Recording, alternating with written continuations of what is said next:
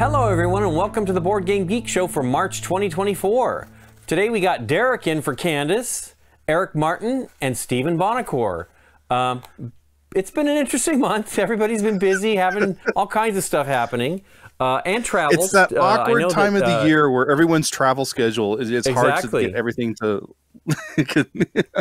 Well, Eric has a tiny window too. He'll be gone for a little bit, and then Stephen just got back from something. I did. I just got back from Dice Tower West, and I'm finally was going to be at home for 4 straight weeks until the Gathering of Friends, where I'll see most of you guys, right? But I got to drive. I got to go up to New Jersey for a quick visit up to see the family. So, yeah, it is one of those weird times where, you know, travel is like should be going down, but all of a sudden, you know, things are popping up. Well, it's all building up. I mean, you didn't go to Gamma, right? No, I did. You know what? I decided I'm going to go game. I'm going to go game at Dice Tower West instead of like, you know, probably like working a little bit at Gamma. But, you know, I really had no big reason to be there anyway. Zev was there for Play to Z, so it was 100% fine. We actually played Ascending Empire Zenith Edition on our live stream with Dave, which was awesome. Yes, I know you did. Thank you very much. It was really good. Great. I said during the game as we were playing, oh man, I'm going to have to back this. I did back it, which I'm happy to. Excellent. And there's others that won it. I hope you guys have a exactly money. Raining money. I hope you guys have a pledge manager so I can add another copy. Oh, absolutely. I have that'll be coming up soon. A friend who I told about it, and he's excited about it too. So I'll probably get him a copy. Well, cool. So I just got back from Texas Pinball Festival, so I was in Dallas, which was really fun. It was our 2nd year going to that, and I'll talk about that a little bit later. But let's start with some news. Eric, do you have anything to tell us? Sort of. I mean, what's weird is I attended Gamma. I went to the Gamma Expo for roughly 3 3/4 days, and I took just a mountain of notes. In this book is still like I've been pulling out pages as I write them. Breaking news, maybe, with Eric Martin.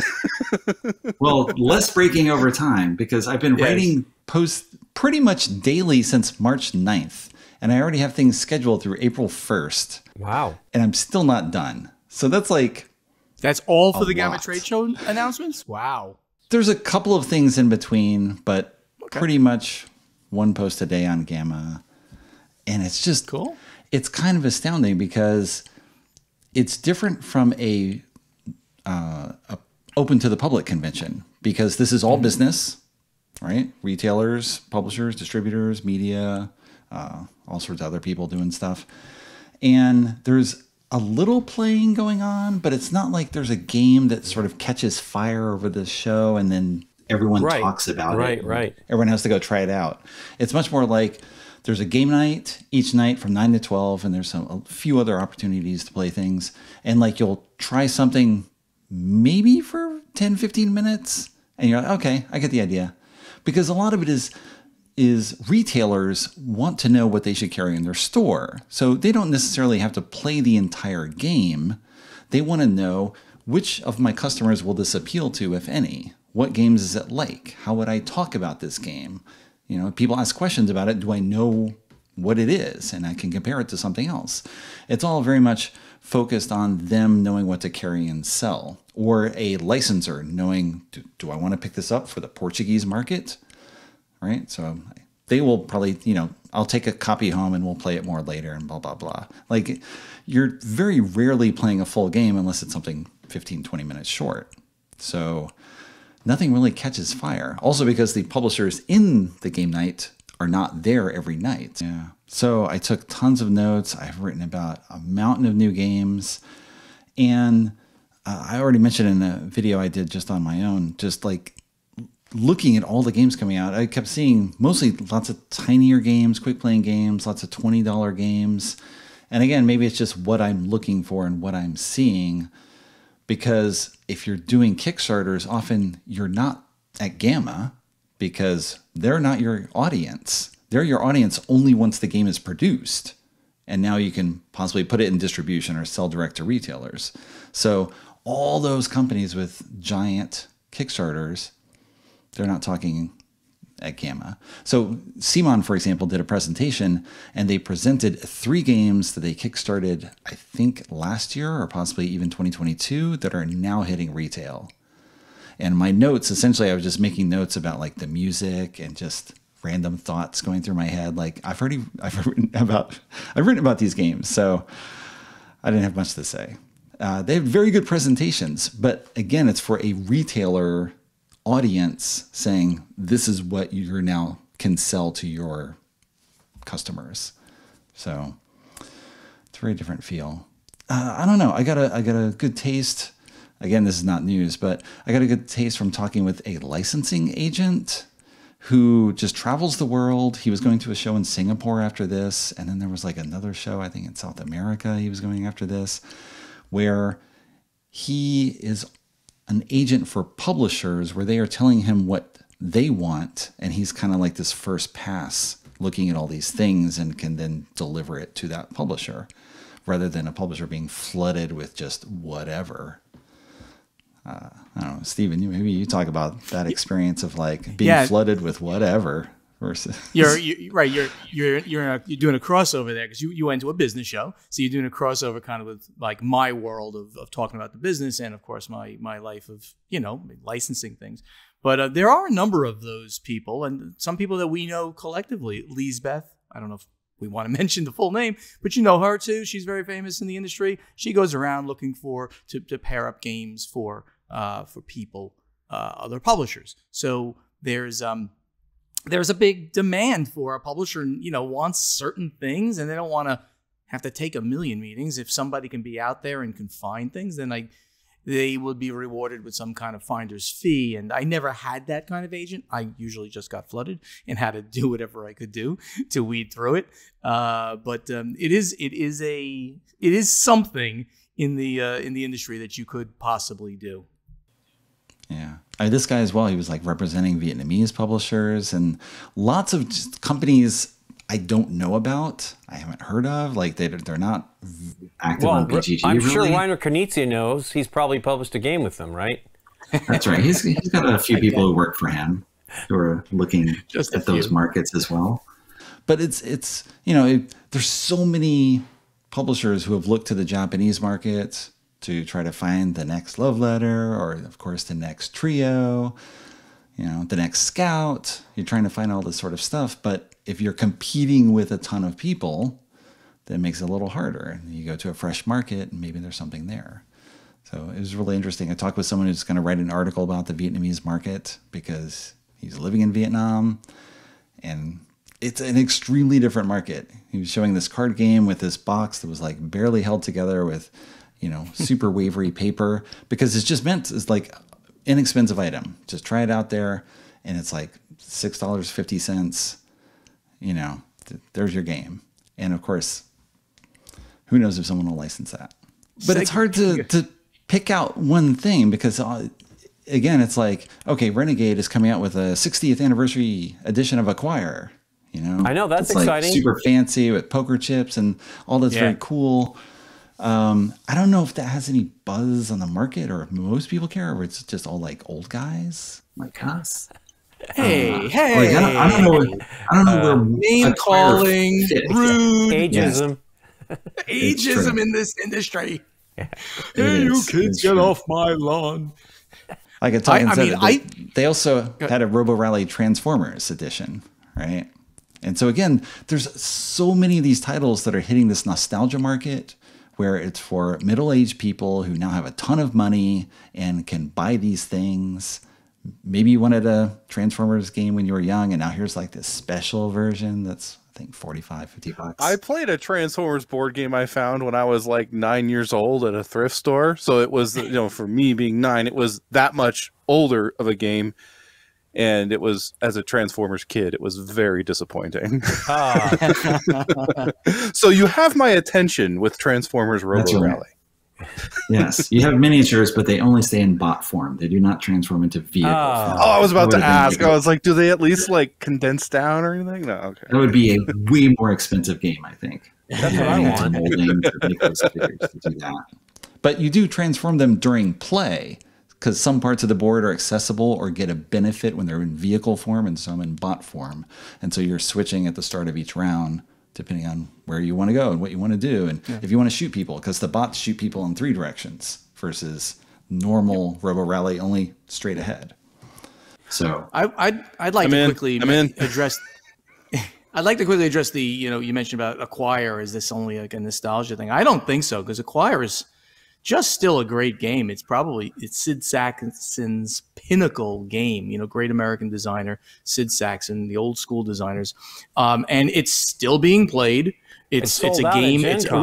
It's a ring game at the World Series of Board Gaming, which I am involved with. But it's probably the best, arguably the best stock market game out there, where you're collecting stock from various companies and you're trying to figure out when's the right time to dump, when's the right time to buy or sell or this or that. I find it fascinating. I think it could still be, a 60th anniversary edition that costs $100. That might be a much for the current market of people who are like, what is this game? But just having that game in print again by Renegade, I think is a great thing. For sure. That's because you're an old guy. Well, we featured it on game night, and I think we might have been too soon since there's a deluxe version coming now. So darn it. That's right. Well, yeah, hey, Stephen, poker chips. I'm excited. Stephen, do you have any industry news for us? Absolutely. It was actually a very big month, and certainly the last week or so for industry news. And the most fascinating one, I think, of all was the fact that CGE, right? That's Czech Games Edition, the publishers of Codenames, among many other great games, has acquired a board game and puzzles factory in the Czech Republic. Wow. So this factory was co-founded by Ludofact, in fact, and Ludofact being the largest German and maybe the largest board game manufacturer in the world. I'm not sure, but the largest certainly in Europe. They co-founded it in 2004, and it's 30 minutes away from the CGE's Prague office. And of course, it's now going to allow the company faster time to market, greater quality control, and all those kind of things. I think the bigger story here is that CGE can afford to buy a factory, a board game factory, which Hasbro does not own any board game factories. They did at one time. They did own a manufacturing facility in the Northeast, in Massachusetts, I believe, near their headquarters there. But CGE has just bought a board game factory. I found that amazing news. Codenames money. Other things? What's that? Codenames money. Yeah.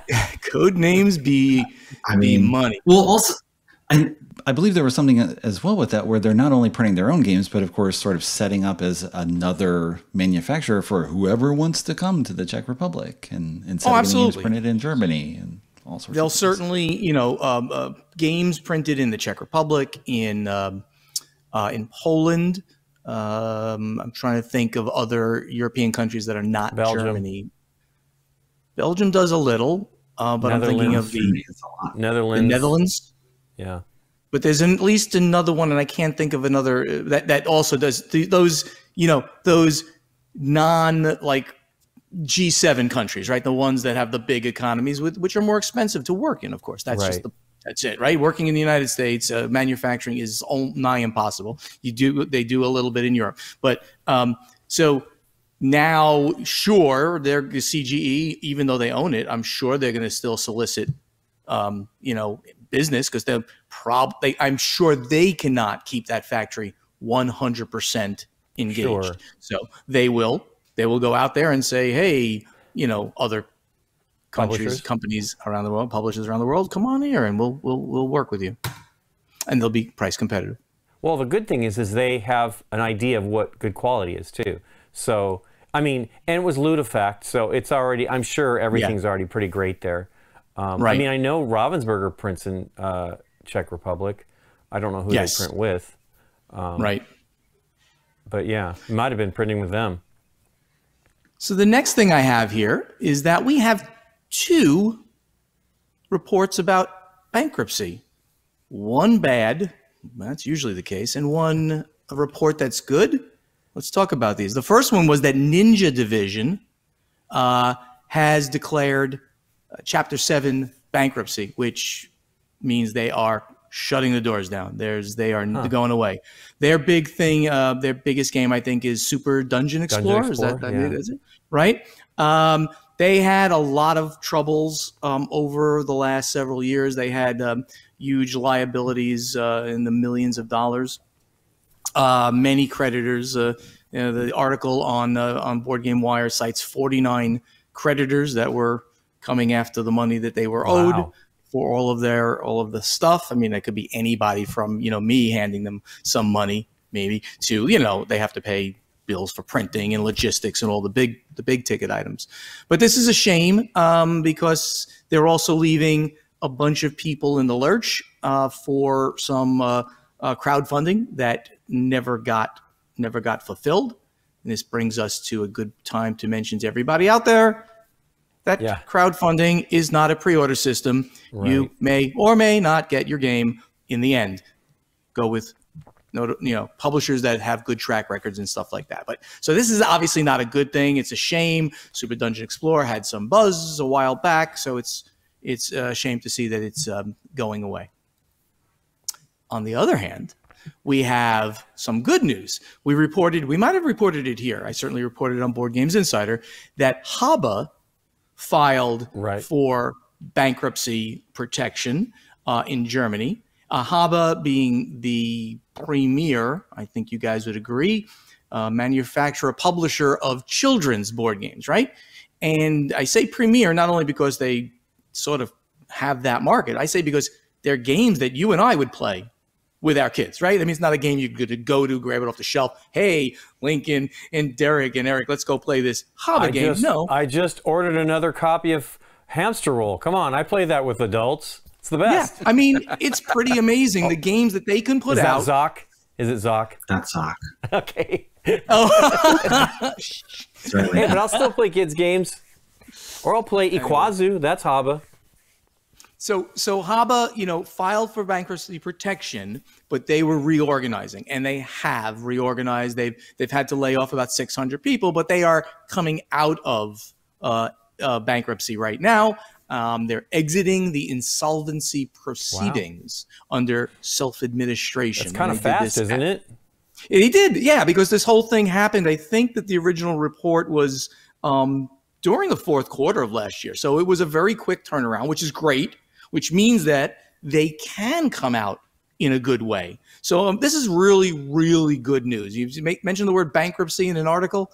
Not usually good news, but this is great to hear for the game industry, period, and of course the younger portion of the game industry. So I was excited to hear about that. Cool. Let's see. What was that one that I said that I was? Oh yeah, the miniatures market, right? Miniatures market. I don't know, miniature market. I always put an S in there for some reason. For some reason, I didn't even have it.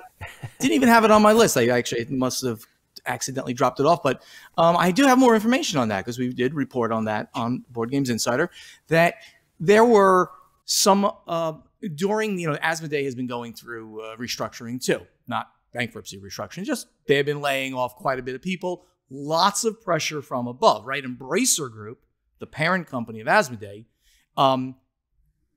has been in some financial troubles. Now they're not going insolvent or anything like that, but they have not done nearly as well as they had hoped to. And that all started about a year ago where a huge amount of money in flux was supposed to come in and it didn't. So they've been going and pushing everybody below them, all of their subs, lay off people, cut costs, do that. And you know what? Frankly, Asmodee needed to do that after all the acquisitions that they did over so much time. So they've been going through some of that. Asmodee announces that they are selling Miniature Market, which is really weird, right? So this is the largest online board game retailer in the United States, probably the world. I would go out on a limb and saying, Amazon might also be, racing for that. But for them to say, well, we're going to exit just this portion of the market, and they do still own Philibert? I believe they have, right, Philibert, which is both a distributor and a retailer, and it's all this other. Philibert's a very big conglomerate out in France. And the French market to Asmodee is quite different than all their other markets because that's where their headquarters are and that's where they started. So as an interesting portion of this, very few people knew that Asmodee even owned Miniature Market. I think it's mostly the industry that knew about it, and gamers who listen to people like us, because they don't advertise that. And some very keen-eyed people during a presentation that Asmodee did about 2 years ago, 2.5 years ago. His name's Eric Martin, one of them. Eric Martin was one of them. Stephen Bonacore might have been one of them, and some other online people said they were looking at this the presentation that what's his the CEO Stefan Carvel, I think is this. They will look at the presentation he was making up to the Embracer Group, and there was this little logo for Miniature Market saying "just acquired" or something like that, and everyone was like, "What?" And then it was, they never actually talked about it, as far as I know, in any other release or anything like that. They wanted it to go below the radar because you don't, to the public. Obviously, there is a conflict of interest on something, but they're just selling everyone's game. So they're just a retailer of all games, of course, especially their games. So that I thought was a very, very interesting thing. Oh, and the point is of this, in like the little inside, there were some employees that were left Asmodee, possibly due to the restructuring. They left Asmodee, and they are the ones who are buying Miniature Market and going to be running it. Sounds like they're going to be running it out of France because the names are all French names. So that's where they're from, and that's where they were laid off from or left. So very interesting. Asmodee not acquiring but selling a company. I think that one of the two individuals is going to live in the United States. I think they're already here. There you go. But yeah, it was actually kind of interesting because the press release changed. Initially, it said that mentioned the partners Asmodee and Embracer, and then that was removed later. Because I read the email as soon as I basically got it that morning. I'm like, wow.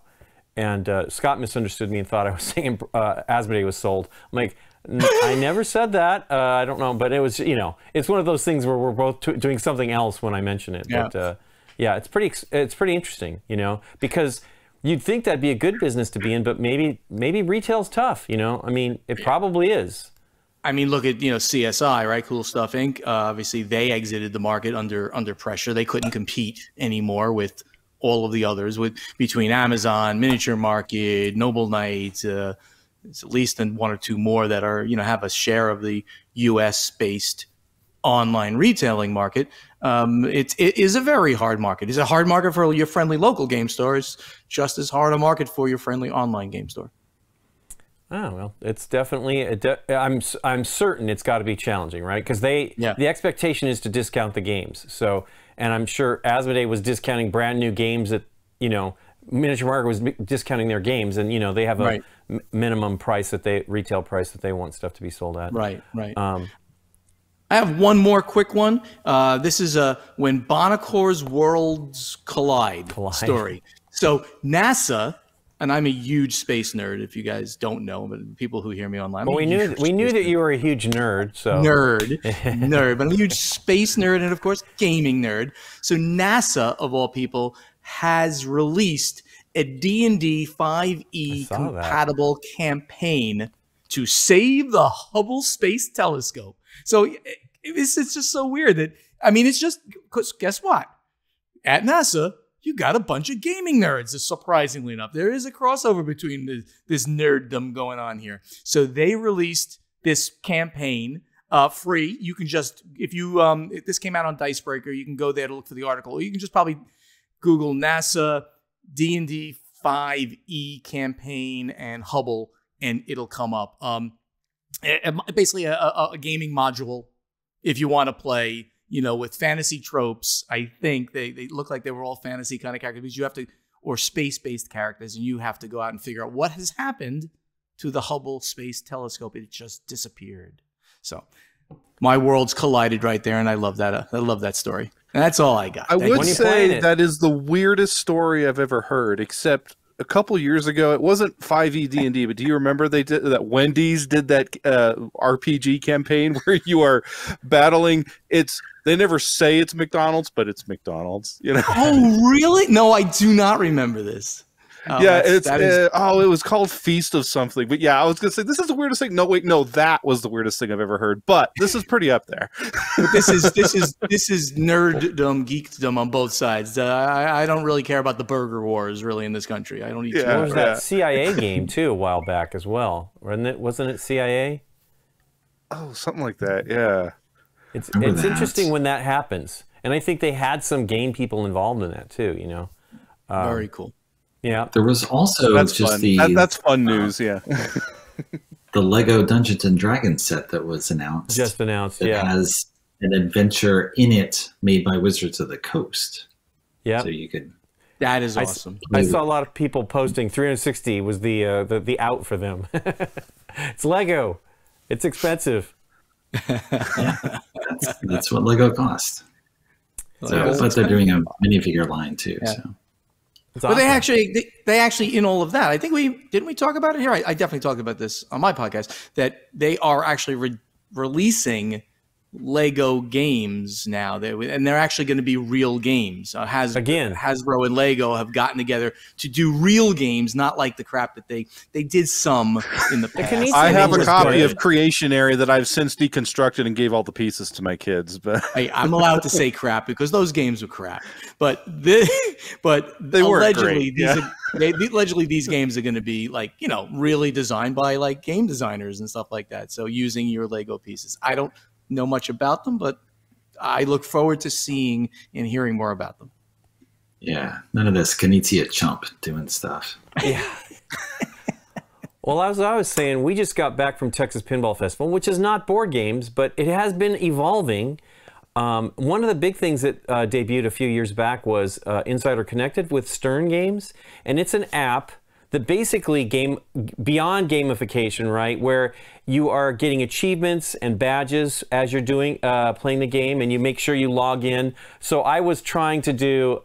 They have all these achievements, how many games you played, but one is consecutive days that you played the game, and you can only see how many other people have made that achievement once you've achieved it, or the badge. It's not an achievement, and I was like on day 106. Because I want to just get to 120, because I'm certain it goes beyond that.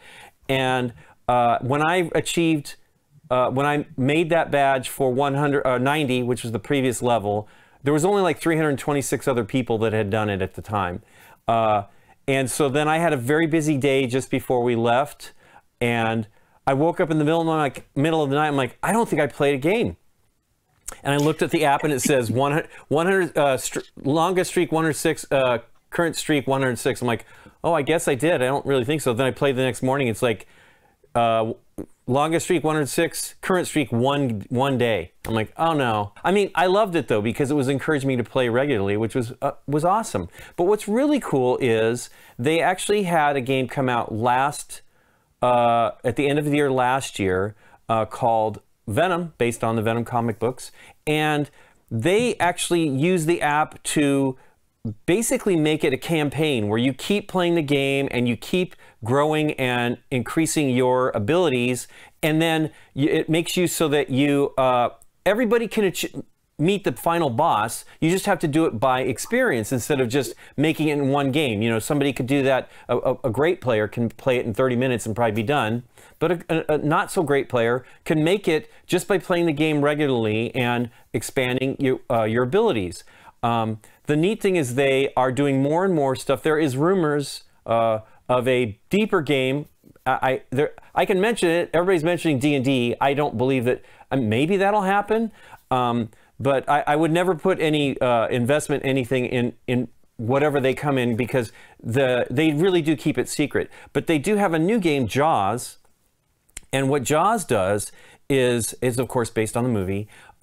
You are increasing, I don't know exactly what the goal is, but you're increasing your level of fish. You start off as a sardine, and now I think I'm a mackerel now, and you're collecting teeth, and as you get more teeth, you get jaws, but the great thing is in this one, you go in, Scott actually had it happen within the game. You could play Shark Attack, which is in Jaws, the movie, where you're attacking sharks. So they replicate it on the LCD screen in the background, and you use your flippers like left and right to shoot the specific arrows, and then both of them to shoot straight ahead.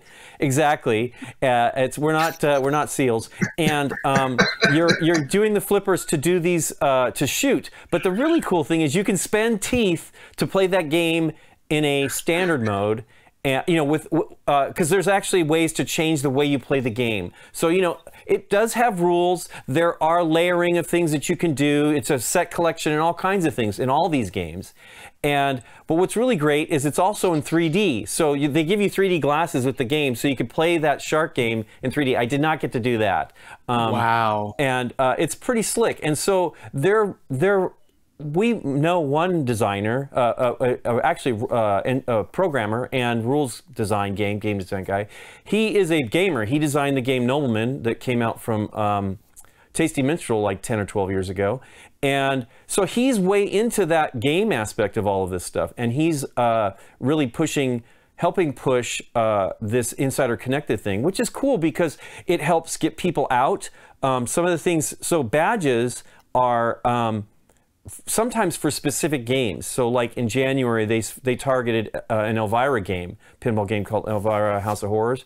And if you don't have that game and you want to get those badges, you need to go to locations to play. So it's kind of interesting where it's encouraging people to play more often and go to locations to play the games. And of course they have leaderboards and things like that. It's pretty awesome. But the whole event was awesome and a lot of homebrew stuff. Saw some really fantastic games. Go ahead, Steve. I don't know why you didn't tell me about this. I need reasons to come out to Dallas. By the way, I mean I love Dallas and see you and Scott and everybody. Well, you'll be there. Make sure I know next year when you're doing this. It's in March. It's the Downer. Last year it was like 1 week away. I think we left and then we came back to Dallas a week later to go to the gathering. So. It's a tough timing, but it's really great. I'm writing this down. I don't know. There's a big pinball expo in Chicago, of course, which is the home of pinball. I've never been to that event, and I know people that have, of course. But many feel that this is a great show. And one of the things that they do is you get free admission to the show if you bring pinball machines. And so they had over 450 machines that were from the fans. Not just the publishers, right? Wow. And so the manufacturers, and so and it's all free play, so it's pretty amazing. It's very loud though. Nikki OD'd and on the sound and had to leave early. Saturday night is the after the fair part where people that work the fair get to actually go play the games, because you know. Last year, I mean, the hobby is growing. They actually released like 8 games last year and supposedly 10 this year. I don't know that I remember seeing 10. But there was Labyrinth, which is great. It's based on the movie Labyrinth. There was Jaws, as I mentioned. There's a new Looney Tunes machine that's fantastic. There's another one called Texas Chainsaw Massacre. They're both exactly the same mechanical machine, basically, but the toys are designed differently. But they have completely different rule sets, and those are really fun. I really love Looney Tunes. But IP is king for sure in pinball. So it's not like it used to be where you'd play a weird game that was just some space theme or whatever, and could be a fantastic game. But it was still great and really, really amazing and very loud. So let's get to the games that we've played. Derek has not had any news, has not had any exciting stuff, but he can start with a game that he's played. Yeah. Yes. So I also went to an incredible gaming venue over the weekend called Board Game Arena. Hey, owned by Asmodee. I was just gonna say that, owned by Asmodee. Yeah. So hashtag not sponsored.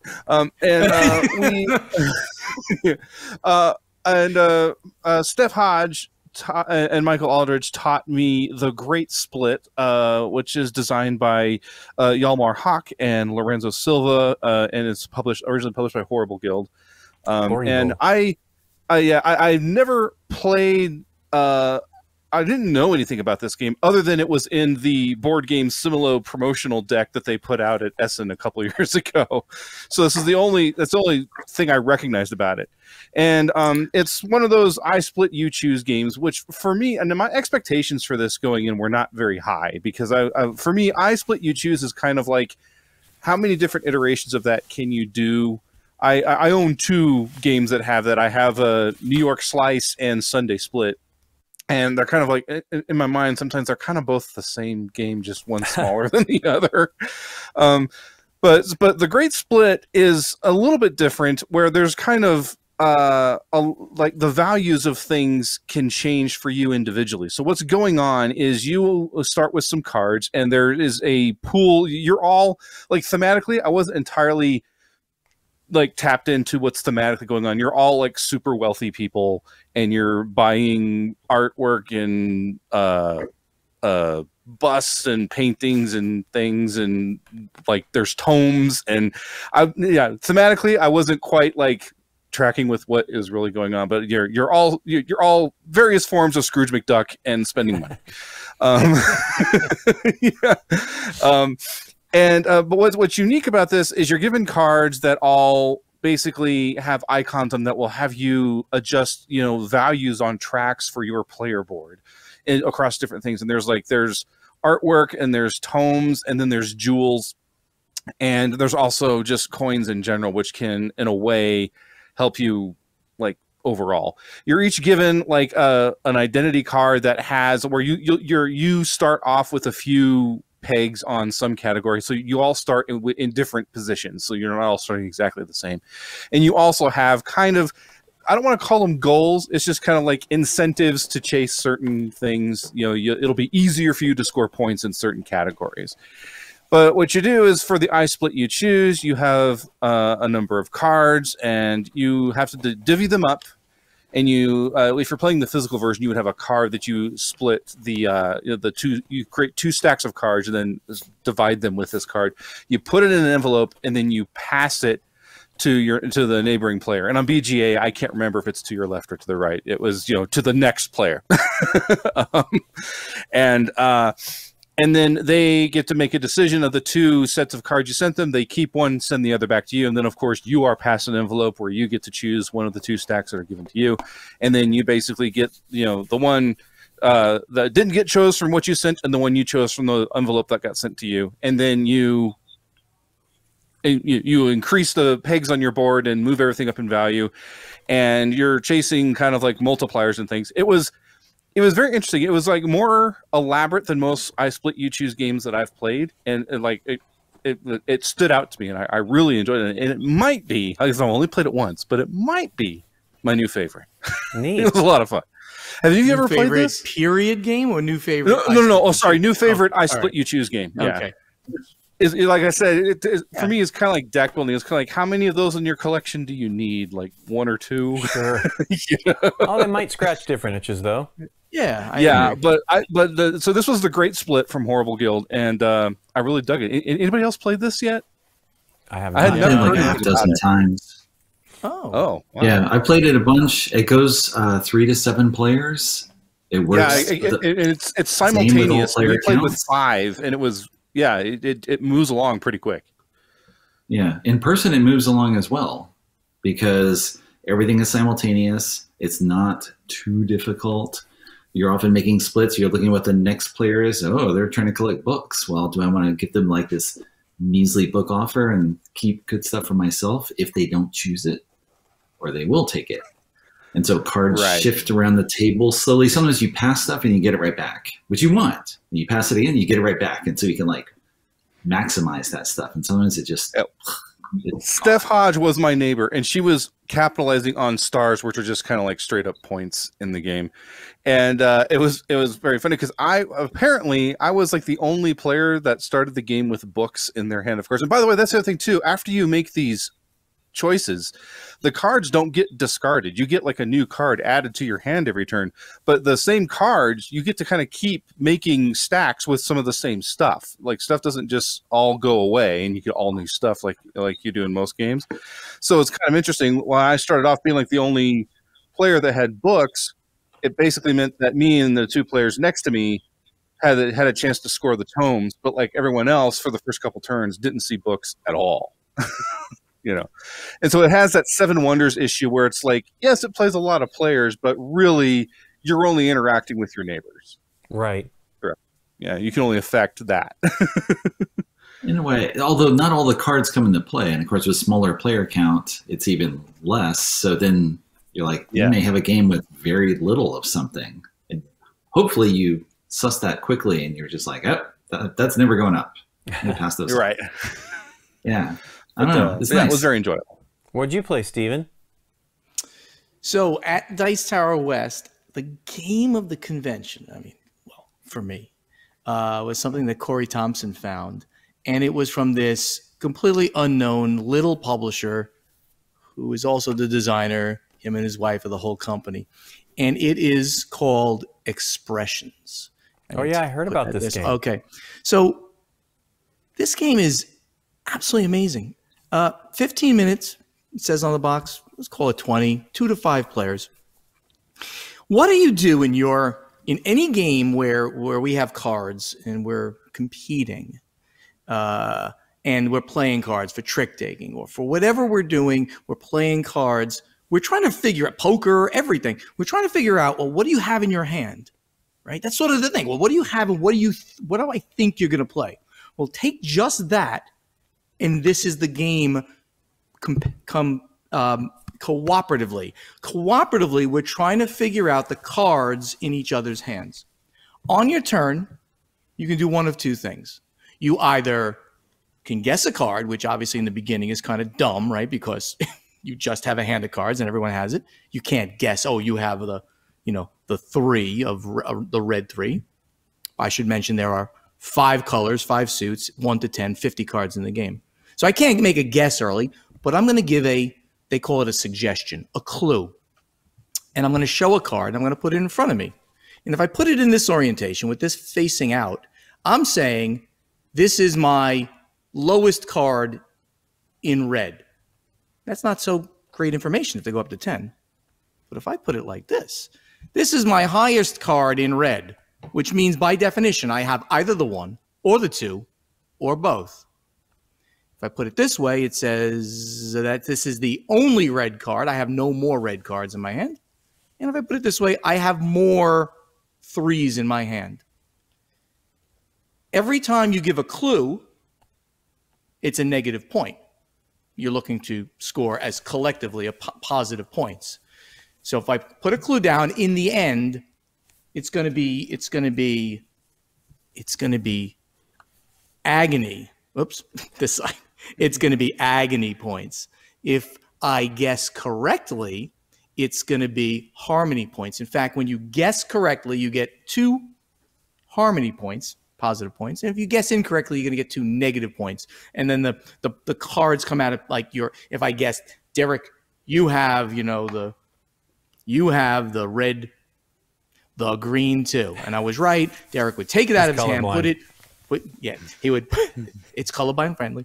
You would put it on the harmony side, and then I would also be able to put any card on the harmony side. If I guess wrong, wherever that card was in anybody else's hand, it would come out, go to the agony side, and then another card from my hand will go to agony. So it's about simply trying to figure out via those clues, and there's only 4 different kinds of clues you can give in the game, what everybody has. 50 card. All the cards are used. Some of them are used as a timer in the game. So like in a 5-player game, you get 9 cards and there's 5 rounds. So that's 5 more cards that'll turn over and they all go to agony. Every card that's shown, except for guest cards, are all going to go to agony. So you need to score 26 harmony points to win the game, right? 25 would be a split, 0-0, 25 positive, 25 negative. I don't know. It's a draw, I guess. You need to score 26. The best score that I saw that anybody got, that we got, because I played this game a lot over there, at least 5 times, 6 times there, and a few times since, was 30. So a 30 with 20 negative, so 10 points. And that's a pretty darn good score when you think you've got to put down negative. You got to put down clues, or else you can't do this. Small game by Isaac Isaac Meyer, sorry, not Red, Barn-Made Games. Barn-Made Games. Big shout out. Really smartly done. I'm going to give another quick shout out to Kabanga, which is still pleasing. We found this game over at BGG by Amigo Games. This game is going to be nominated for Spiel des Jahres this year. I'm telling you right now, boys and girls, this game is one of the best filler games you can have for 2 to 6 players, 3 to 6 for 3 to 6 players. Give a big shout out. Constantly hits the table every time we get together. He goes, hey, 15 minutes, the game's over, move on to something else, or everyone wants to play it again. It's so much fun.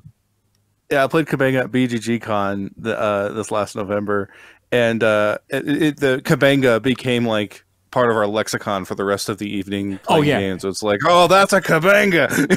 Yeah, it says in the rules for Kabanga that you take the card when you have to play cards into the correct rows for this game, and there's four colors, which are the suits, and the cards go 1 to 18, and you got to play it. And if there's a gap between the cards on either side of the color of red, for instance, if anybody has a card between those, you're supposed to throw the card at the player and say Kabanga, and then they draw cards. But to avoid eye injury, it's probably a bad idea. When I first sat down and played this at BGG-Con, literally everybody else had glasses on it, and we were reading the rules. I'm like, wait a second. And I grabbed my sunglasses. I put them on. Okay, we can throw cards. You're safe now. My eyes are now protected, yeah. But this game is just the best filler game that you can possibly have in your collection. Highly recommended. Amigo, hit it out of the park. And then the other things.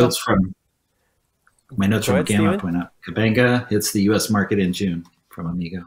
Nice. Yeah, I was going to say it's a Gen Con release, but it probably is. They're probably a little ahead of schedule.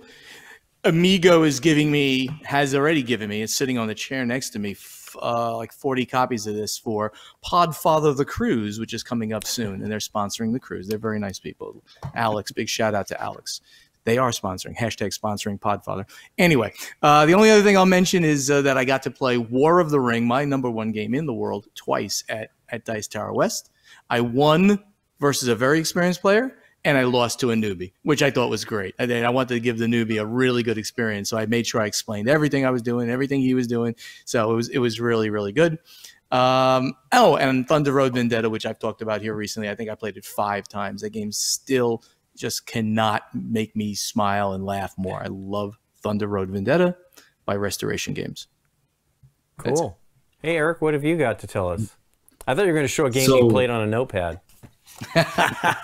No, I'm also just updating the database. I'm getting release dates from all the publishers and what's coming out when. And like I've written about Kabanga before, but now I'll update, put in the release dates, get all that info. It's like this info filter. I just funnel down through me. So by chance, I also have a game with 50 cards. I'm going to get expressions. That sounds awesome. That is so my taste. But I can mention Scorecards out from R&R Games, designed by Mike Fitzgerald. This is a game that is only cards. I played this in a prototype form in 2022. It was super rough at that time. Yeah. Now we got the published version.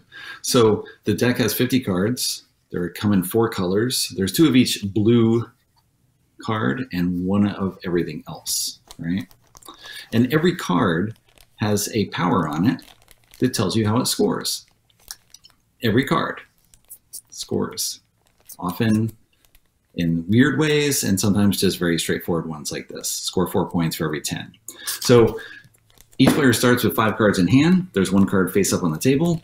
You're going to play cards in turn around the table until all of you have played 5 cards. You draw a new card after each time you play.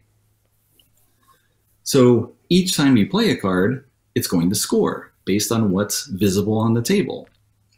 So you're trying to make combos and work off what other people are playing in order to maximize the score. So it's like this sort of friendly playing because, you know, if someone keeps doing blue, you keep doing a number, this, that, and the other.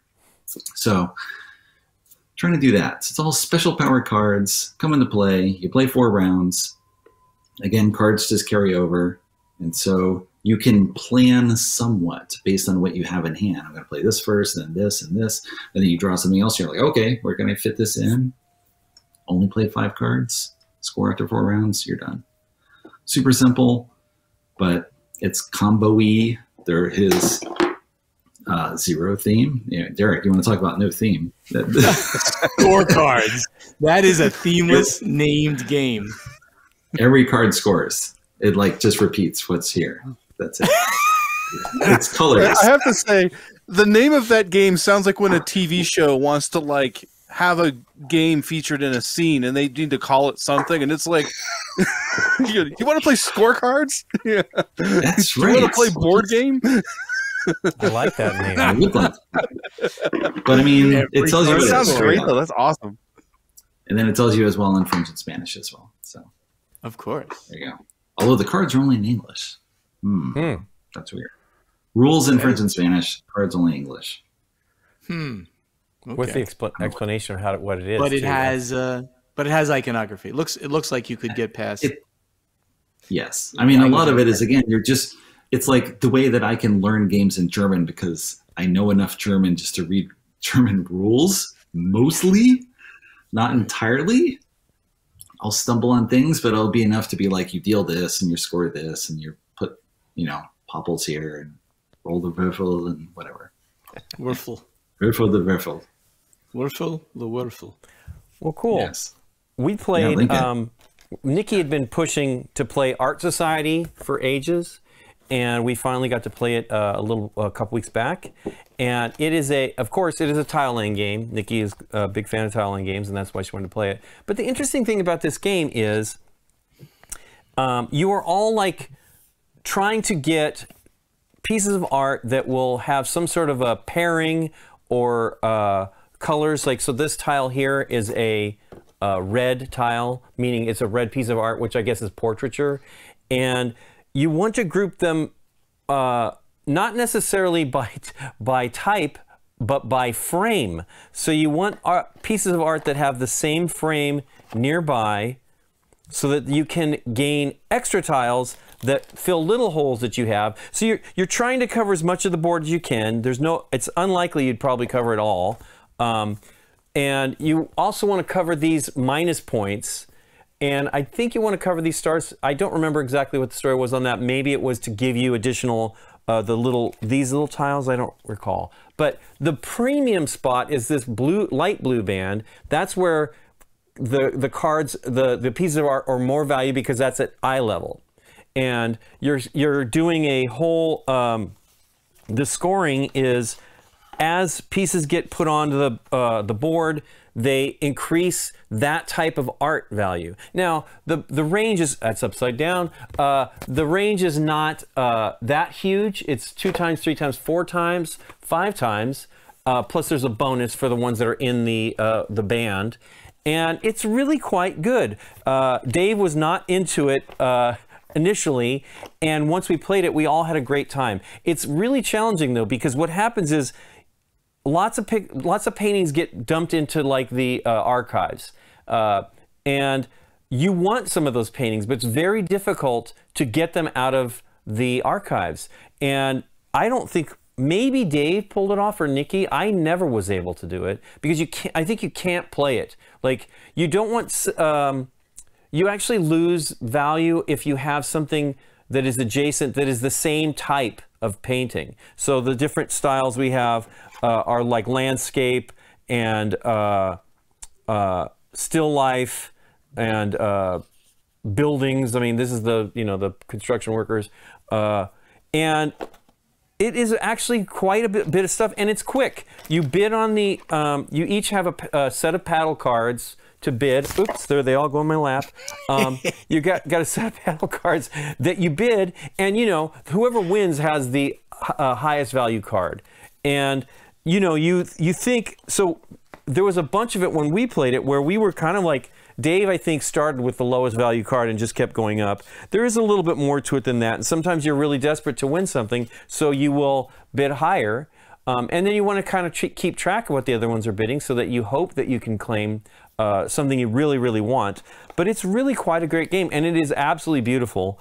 Really nice production. It's from Mighty Boards, and it's designed by Mitch Wallace, I think, not Martin Wallace. It was. I think they debuted it at Spiel, and I know they debuted it. I think we had a copy of it before that. But that's how long Nikki's been waiting to play it. But it was quite enjoyable and had a great time with it. We also played a couple of other fun games. And I think we put the episode out. I know we put the episode out for the Pick-A-Pen, which we really love. That's coming from Amigo soon as well.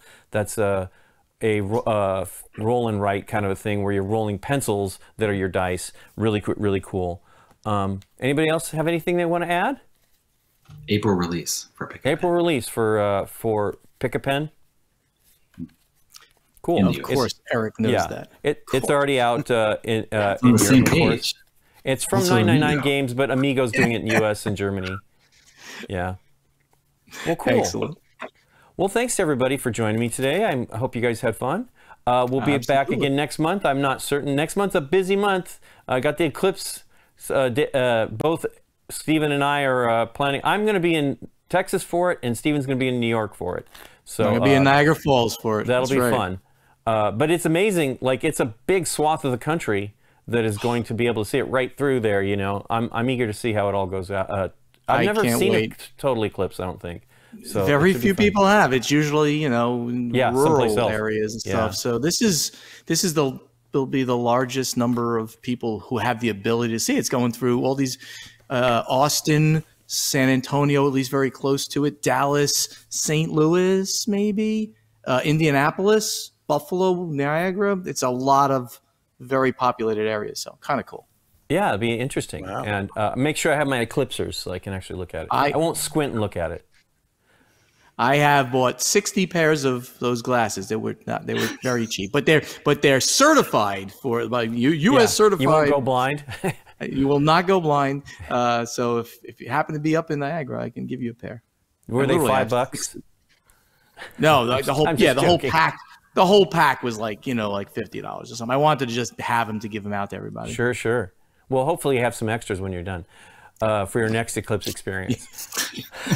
2049, I think. I'm not sure that's going to happen. Well, cool. Everybody have a great one. We'll see you again next month. And thanks for joining us. Bye, everybody. Bye.